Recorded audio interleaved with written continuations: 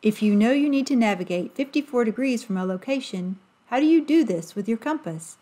First, open the cover so you can see the compass face. Then rotate the bezel so that the number 54 lines up with the arrow marked near the hinge.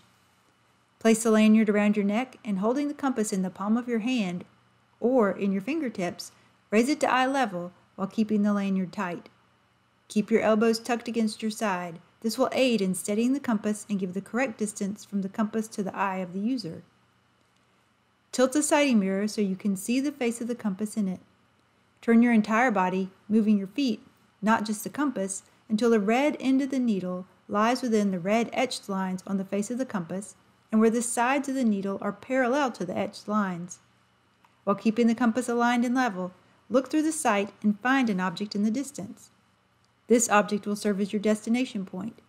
With that object in view, take the compass down and start walking toward the object.